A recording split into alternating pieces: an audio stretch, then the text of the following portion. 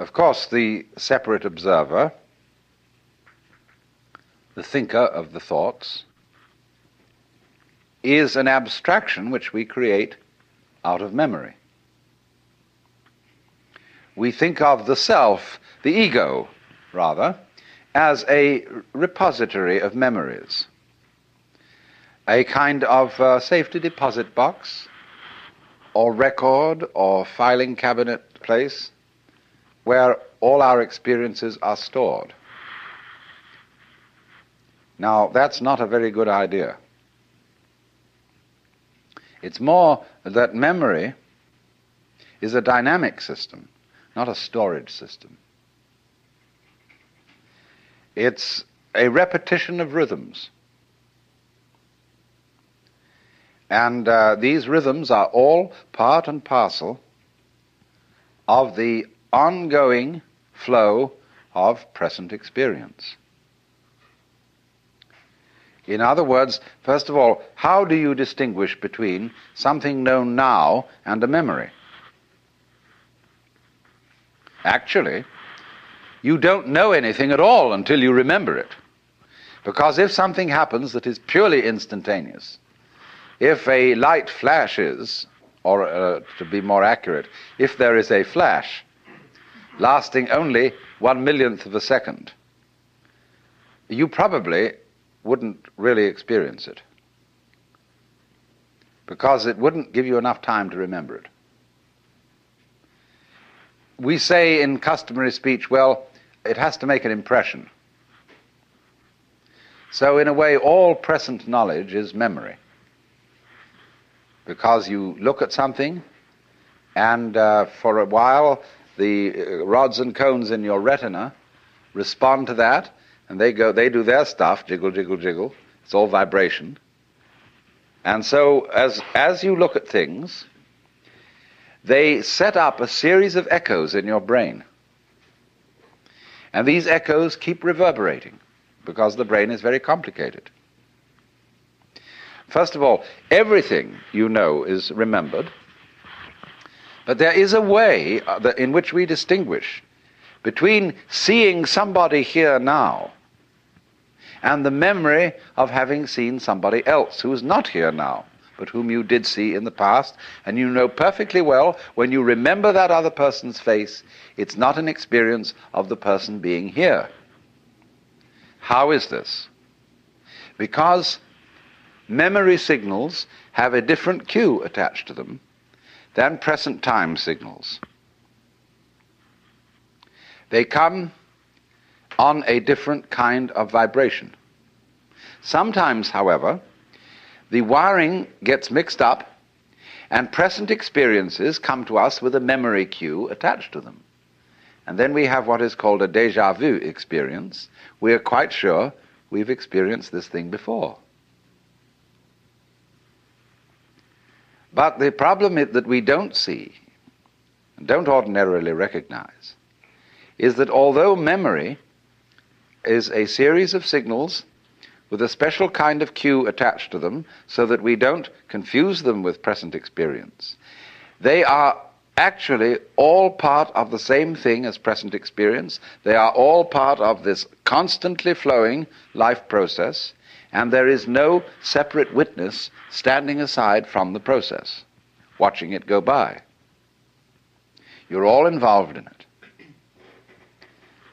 Now, accepting that, you see, going with that, although at first it sounds like the knell of doom, is if you don't clutch it anymore, splendid.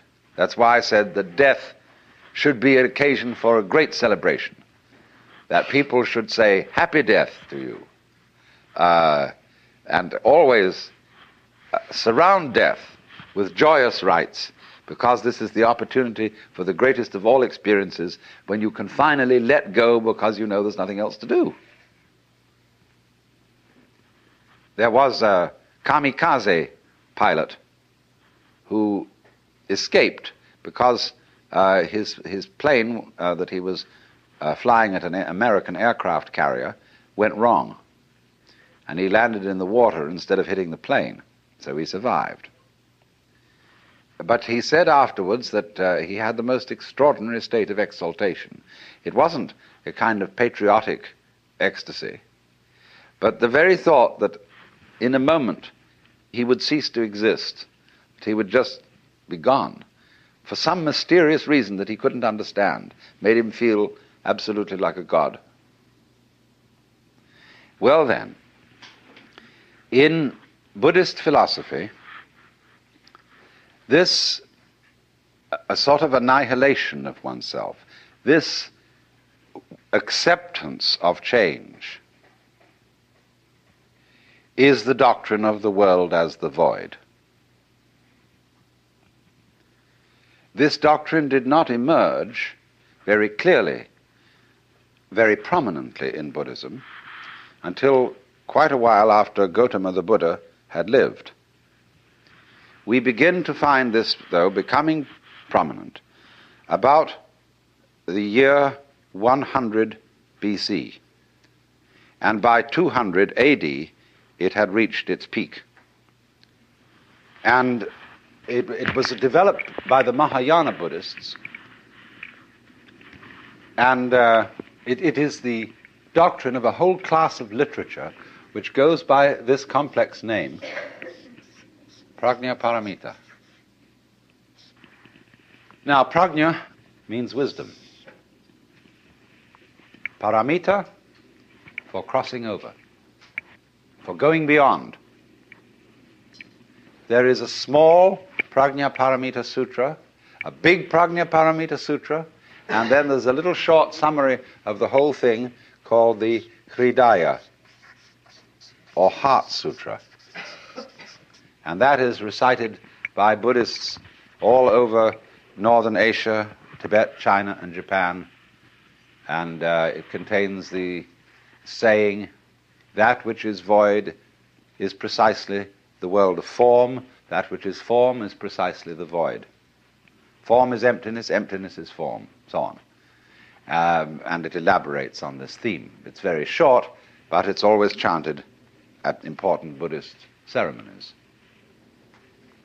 And so it is supposed by scholars of all kinds who have a missionary background that the Buddhists are nihilists, that they teach that the world is really nothing, there isn't anything, and that there seems to be something is purely an illusion.